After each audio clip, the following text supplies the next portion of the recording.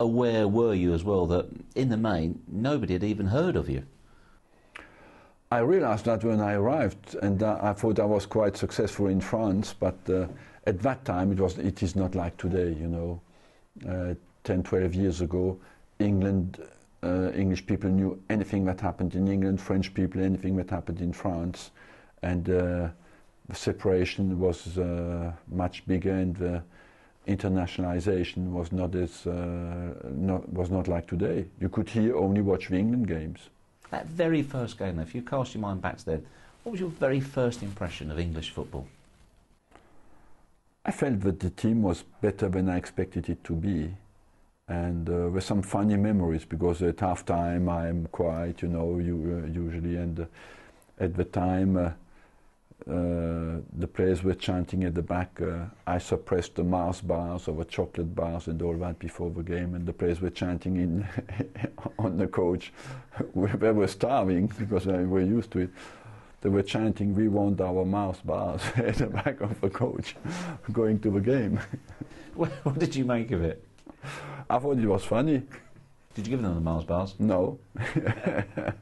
What's the most important thing, though, if you like, your biggest battle, to get those players to believe in you so that you could then go on and get those initial victories? Because if you hadn't done that, and was there ever a point where you thought, hang on, I've taken away their Mars bars and they know alcohol's banned. Was there ever a point where you thought... You have always to give the players the feeling that what you do is coherent and that you know what you do. If the players...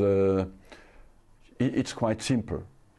A team with good players, without the manager, they think is good enough, does go nowhere. A manager who is good, has no good players, goes nowhere. Success in football is always linked with a combination of both. And the team with good players and the bad manager, they go nowhere as well. Only on short term it can work. So of course you need the players to believe in you and to respect you, like you have to respect the players. But what I want to say, I was lucky when I arrived to have a team with good players. Not including the current squad, who's the player you've enjoyed working with the most and has been the most successful? I will never tell you that. Why?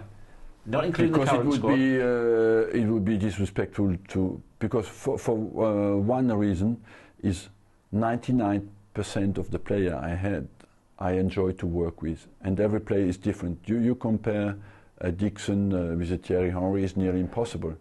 You compare an Arshavin with a Dennis Bergkamp, is nearly impossible. But I enjoy to work with both of them, you know. And I must say as well that at the top level, I say I'm privileged to work at the top level, because at the top level is the easiest way to work with a player. Why? Because they're motivated, they're intelligent, and they want to be successful. When you're a manager and you have these three ingredients, you're always happy and you enjoy to work with the players. You can sometimes have disagreements, but basically you enjoy because you know you're on the same trip than the players.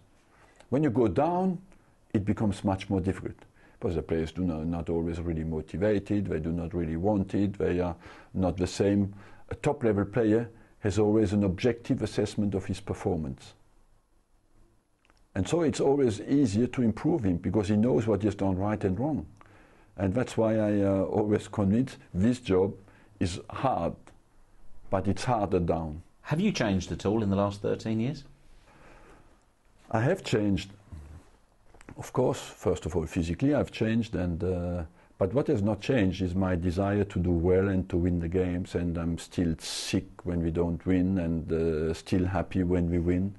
The happiness lasts a bit shorter, because one of the advantages and disadvantages of experience is you anticipate the problems. But to anticipate the problems means as well you're always in the future and always anticipating problems. And that means a little bit less enjoyment of the present. You do, I must admit, you do admit more uptight, if you like, on the touchline in particular. Is that true, would you say, since you first started? Maybe, yes, because I believe that recently I've been under a lot of pressure, you know, to win, and my sense of responsibility is even bigger. The longer you stay, the more you know you have that immense responsibility to keep everybody happy and the supporters who love the club to have good weekends, and so it has a weight. And as well, maybe because the team was a bit younger, I felt a little bit more responsibility to guide them through these periods. Best moment of the last 13 years?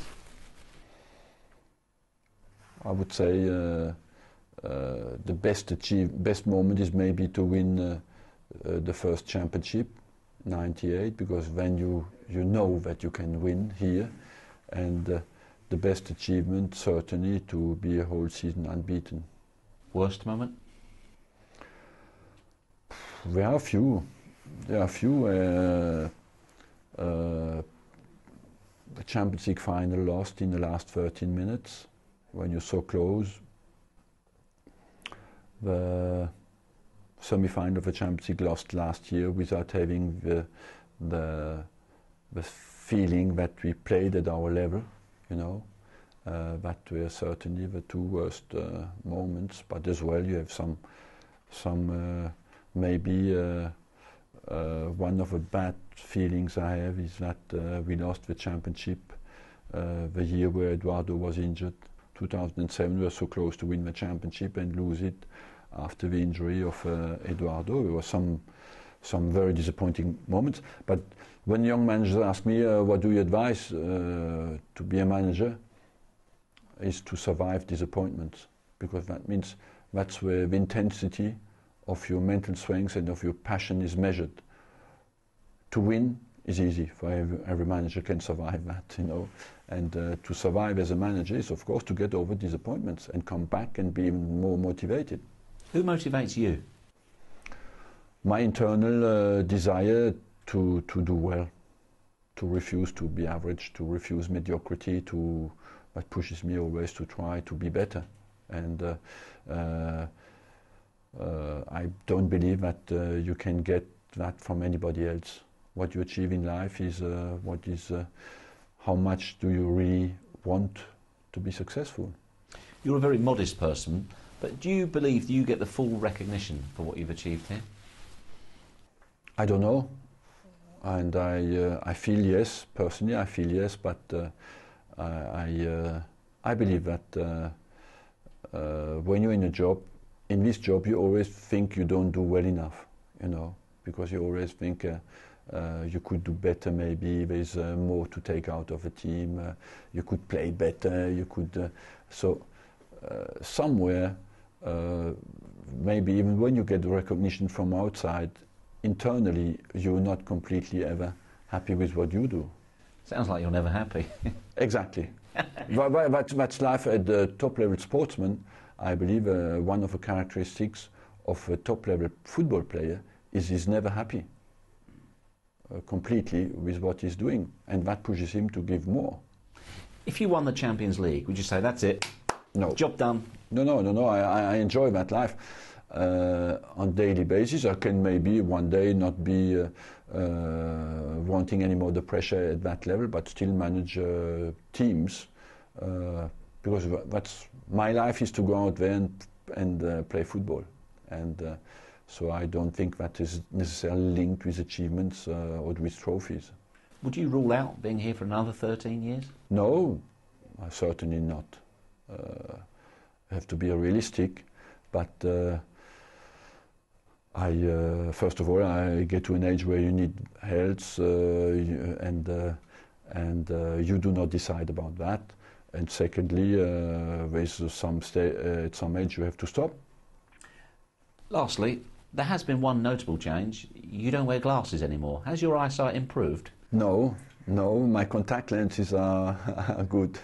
Does your eyesight still let you down occasionally? Yes, you know that very well.